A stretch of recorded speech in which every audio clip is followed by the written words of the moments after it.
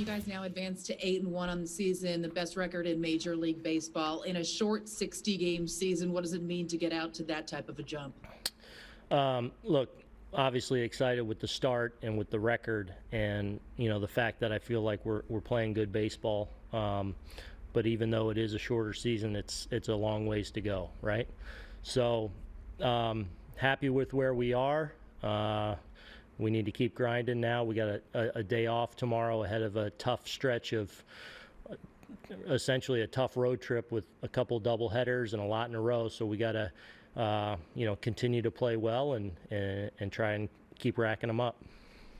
Gio with a grand slam the other night, 3-run shot tonight, not to mention defensively made some unbelievable grabs. What do you think of his all-around game to start the season? Yeah, he's become he's been such an important player for us, and he's been so steady, a true two-way player now. And, he's big at bats and big spots.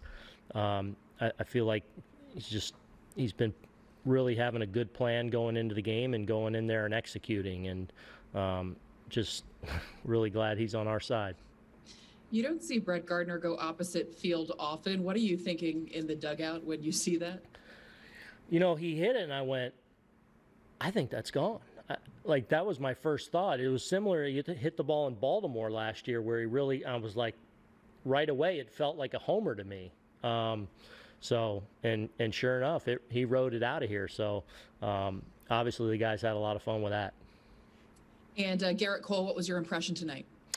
Good. I thought the Phillies, really hunted the fastball on him.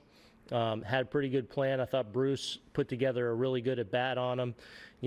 Going from 0-2 and laying off some chase pitches to get back to a heater.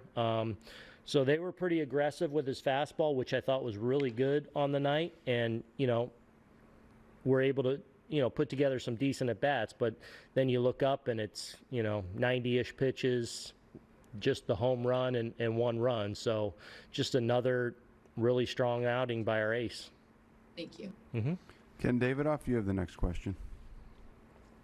Aaron, as you said, Garrett is undefeated so far, has pitched very well, but you've seen him at his absolute peak these last couple of years. How much higher is his ceiling than how already very good he's been for? Well, yeah, he's going to have those games. He's got that kind of stuff where it can be a shutout. It's he's going to hold teams down when he gets in those roles on a given night where it's just he's going to cut through no matter what the lineup is. So that's always possible, but I think what he's showing you right now is just how good a pitcher he is. Kind of still finding his way a little bit, but I'm excited about where he's at. The curveball really factored in tonight, especially as the outing went along. He was pitch efficient. I think, considering where we are in the calendar and everything, I think he's in a great spot. And what do you see going on with Gary Sanchez?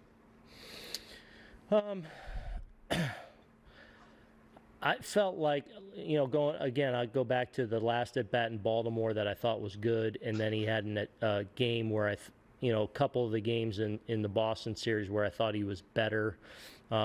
Tonight, maybe a couple pitches off the plate that got him behind in the count, and then, just a little bit racing out there, kind of chasing that hit a little bit. So he's just got to continue to trust that he can control the zone and, really stay in his legs. And when he does that, he'll take off.